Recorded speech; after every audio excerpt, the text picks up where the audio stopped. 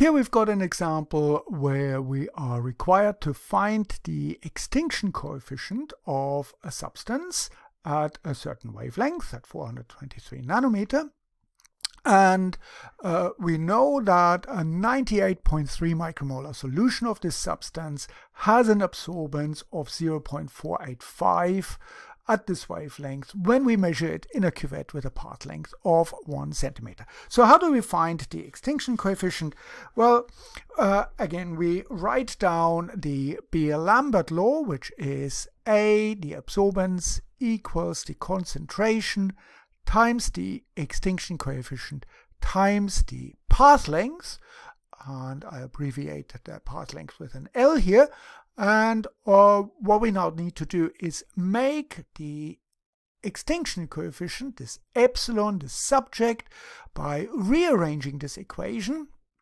So we would bring C and L to the other side, and we get for the extinction coefficient epsilon equals absorbance divided by the concentration times the path length. And all we need to do now is really plug in the numbers that we have. So for example, we have for the absorbance, we had 0.485, 0.485. The concentration we had 98.3 times 10 to the minus 6. That is this micro here. That's the micromolar times 1 centimeter.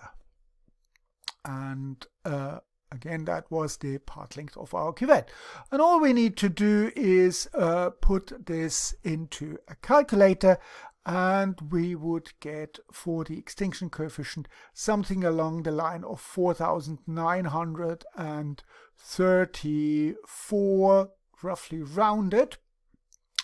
Now there is certainly a bit of a question mark about this last digit here, because our experimental conditions are not that accurate to say it's 34 or 30 or something like that. So we need to be a little bit careful here with this last digit here.